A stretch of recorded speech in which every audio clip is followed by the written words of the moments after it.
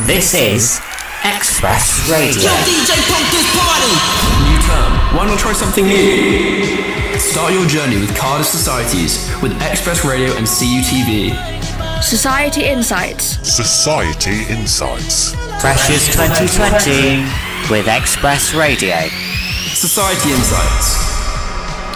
Hello and welcome back to Society Insights with me, Angus Mitchell, on behalf of Xpress Radio and CUTV. And today I'm joined with Fred Julian. Fred, how are you? You alright?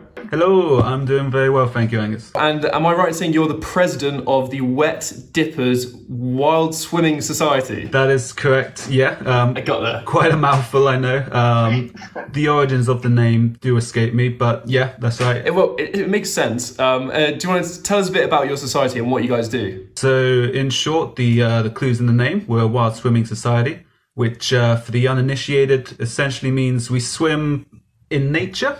In all sorts of bodies of water, be it rivers, lakes, oceans, waterfalls, you name it.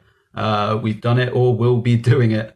And it's essentially a very chill, relaxed affair. We find a nice looking spot. We preach it out to the group, get everybody together, and then just have a nice little splash. For anywhere from 2 to 20 minutes in the water, depending on how cold it is. Yeah, I was going to say that's obviously one of the aspects you got to think about, how cold it can be. Obviously, having a wet dipper society in somewhere like Greece would be a huge popularity, but I can't imagine it's as popular in Wales. But do you want to tell us a bit about the benefits of wild swimming? Because I know there are so many. So there's a lot of health benefits relating to it. There's the physical side. You know, you're doing a sport, you're doing an exercise, so you're building up your cardio and whatnot doing that. Even though we're not, a professional swimming society, we're not doing laps around the rivers. We're just having a nice fun splash about. Of course, better circulation as well. I mean, it's cold, your heart's got to get that blood pumping. But then it's also got incredible mental health benefits, which is extremely important during this current climate. And not just because, I say it's because it's so cold you can't feel anything else. But no, it's both the rhythmic nature of swimming. You kind of get yourself into a nice little almost meditative headspace, perhaps. But also the endorphins that get released after you get out of the water. It's that warm, fuzzy feeling as you're warming up in jumpers and a hot chocolate. It's tough to beat. Obviously, there is all the fun aspects of it, but obviously as well, the health and safety side. Do you want to speak a bit about that? Because I'm sure people joining would like to know, do you have to be certainly trained to get involved, or is there some kind of test you guys do? So there's no training. Anyone can come along, but you do need to be able to swim. We don't teach people that. We have, in previous years, you've had to take a swim test down a local swimming pool so we can see that, hey, you're not going to drown. But this year we've managed to change that. So we've now got a swimming ability agreement, which is just a little box that you tick on our Student Union website, which just confirms that you are an intermediate level swimmer able to look after yourself. But even then, we don't just throw you to the fishes. We always aim to have at least one trained lifeguard as part of the group on every dip we go on to. We always make everybody aware of the relevant risks, and committee members always make sure to check the water that we're going to swim in prior to everyone else getting in. So be that for checking out for rip tides in beach spots, or checking the flow of water in rivers, looking for concealed debris. We like to make sure everyone's safe. And then, in case the worst does happen, we do have emergency procedures. We've got little life belty kind of things on hand, emergency blankets, that sort of stuff. And speaking of the different spots, I know you touched on it a little bit earlier, but so you're talking about beaches. Is there a local area? Obviously with coronavirus, I can imagine it's changed a bit. Do you want to explain a bit about whereabouts you guys go? Yeah, so in previous years, basically the world was our oyster in terms of where we went. We've only recently gotten the approval to finally go to beaches, so those were going to be a big feature of this year.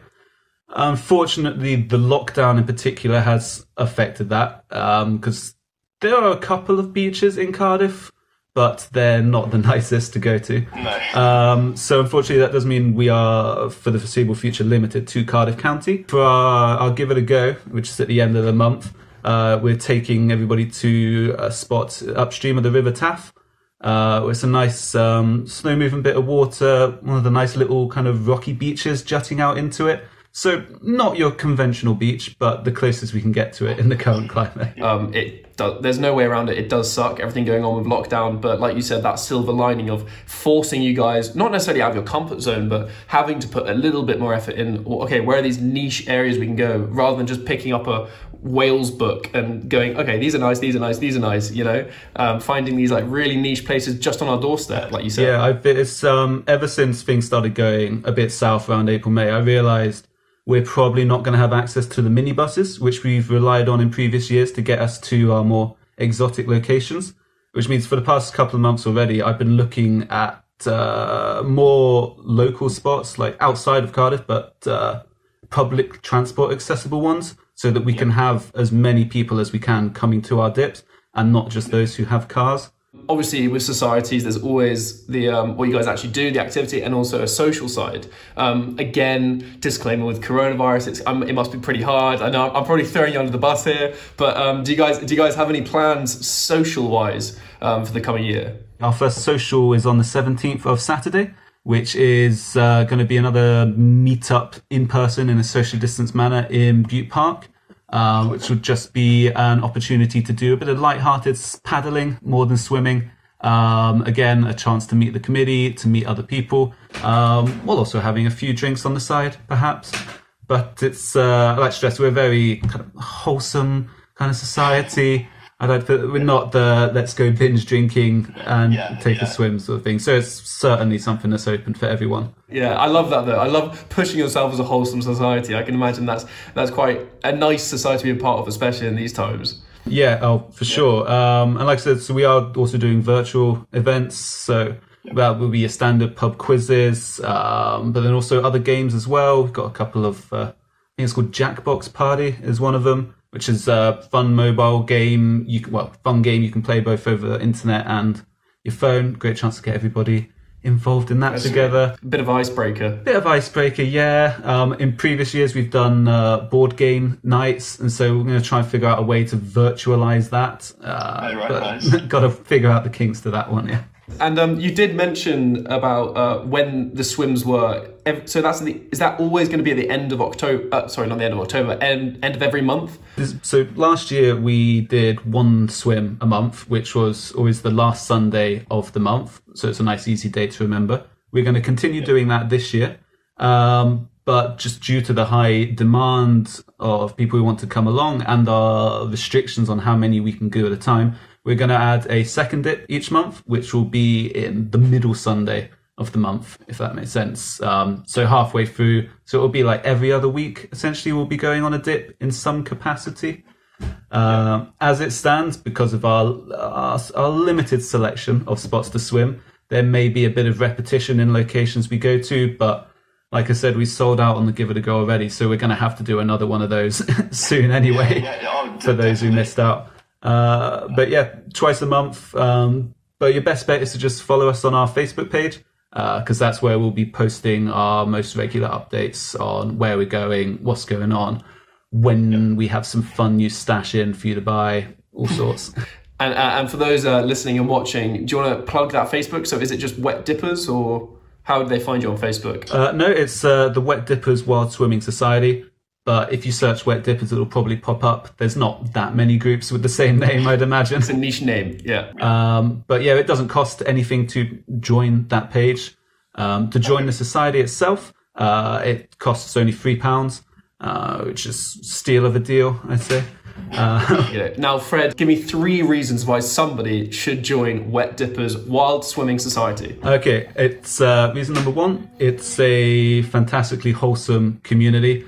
I'm not going to give the corny corporate line that we're a family, but we're probably as close as you can come to that. Everybody's really nice and welcoming. There's no pressure to even swim. If you want to just turn up to find a nice spot in Wales that you hadn't heard about before.